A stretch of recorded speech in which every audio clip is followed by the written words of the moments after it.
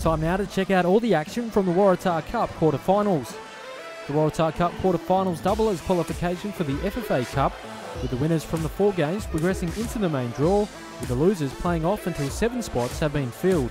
Let's take a look at all the quarter-final action. Sydney Olympic took on City United 58 in a blockbuster quarter-final at Belmore Sports Ground. The home side started well and they opened the scoring on 20 minutes, Go Shirai scoring after a cutback from Braden Sorge.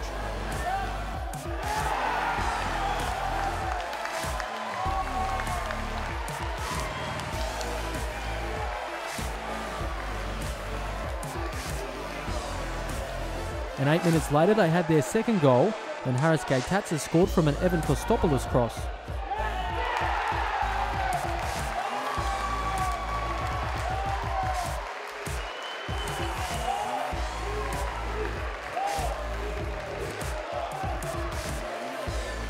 Sydney United 58 soon sprung to life though, Alex Jurasevski pulling a goal back with a sensational finish, firing the ball into the bottom corner.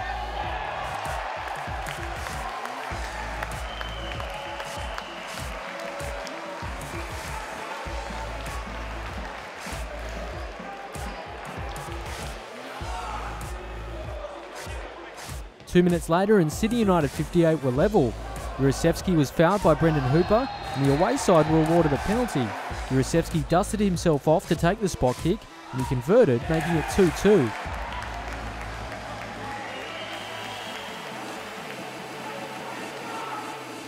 Olympic would rally in the second half and they would again take the lead in the 53rd minute. Michael Gaitatsa finishing from close range after a goalmouth scramble to make it 3-2.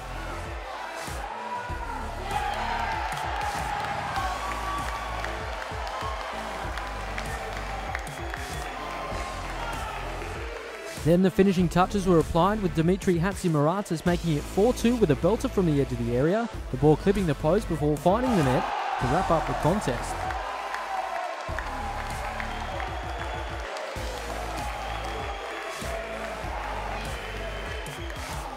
So Olympic take a big scalp and book their passage to the FFA Cup in the process. It was a highly entertaining game for all at Belmore Sports Ground. Parramatta FC met the South Coast Wolves in the second quarter final. The Wolves have been in pretty good form of late and they continued that with the opening goal on 10 minutes. Jordan Murray was sent clear and he coolly finished to make it 1-0.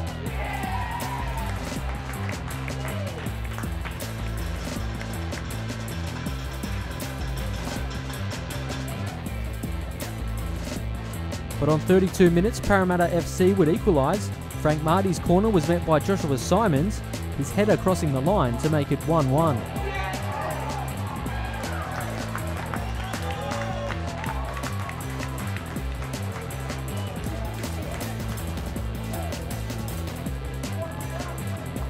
On 65 minutes, the Wolves would regain the lead.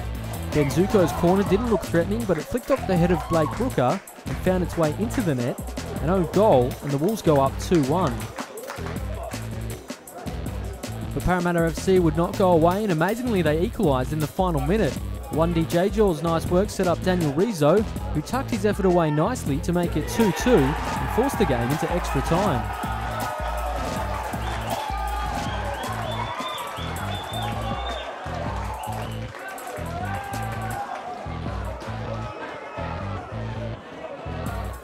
The Wolves would spring to life in the extra 30-minute period, and Jordan Murray had them back in front, scoring his second to make it 3-2.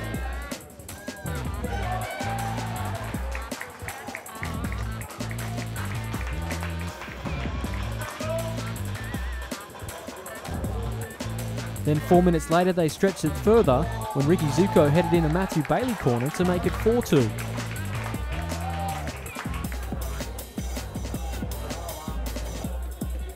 And then 6 minutes from time, the Wolves ended the contest on a stunning note when Ricky Zuko scored this brilliant bicycle kick from another Bailey delivery, capping off the contest in style.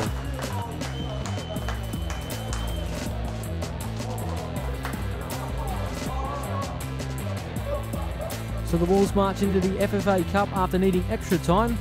5-2 it finished, and Parramatta will live to fight another day after showing some heart. The next quarter-final saw Manly United meet the Northern Tigers at Cromer Park. After some disappointing results recently, Manly were hoping to turn their fortunes around in this one. The home side was sent into raptures in the 24th minute as the elusive Brendan Chalakian was sent on his way, and he delivered a majestic ball to Jimmy Oates, who finished well to make it 1-0 to the home side.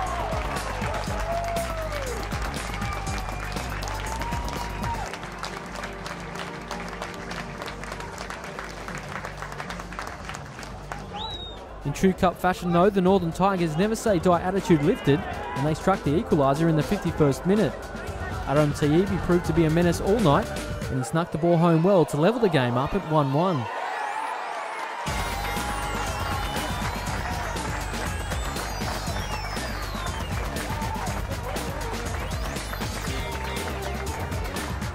Despite chances from both teams, that's how it would finish after the 90 minutes. Both teams were sent into 30 minutes of extra time, where neither could find a goal, ensuring a dreaded penalty shootout.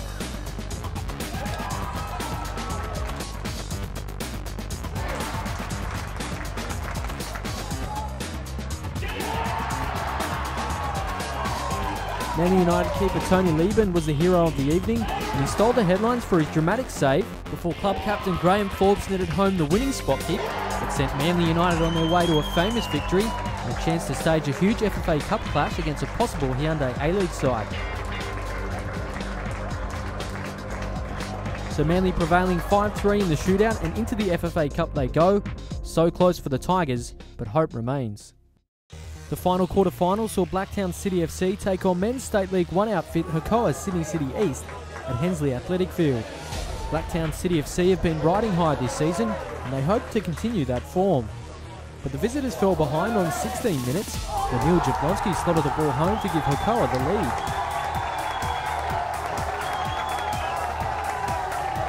However, that lead would last all of a minute when Travis Major fired in to bring the sides level once more.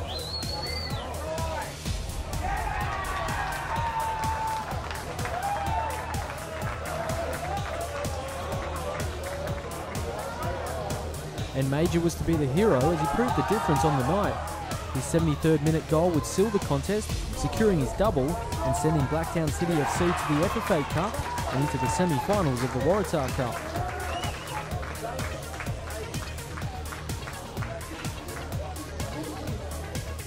So 2-1 at finish, Blacktown progress. Hakoah still with a chance to book their place in the FFA Cup. Let's have a look at the draw for the FFA Cup qualification playoff round 1. These fixtures will take place on the 4th of June. Sydney United 58 will meet Parramatta FC, whilst Hakoah Sydney City FC meet the Northern Tigers. For all the action, keep an eye on the Football New South Wales website at footballnewsouthwales.com.au. That's all we have time for this time round. See you next time.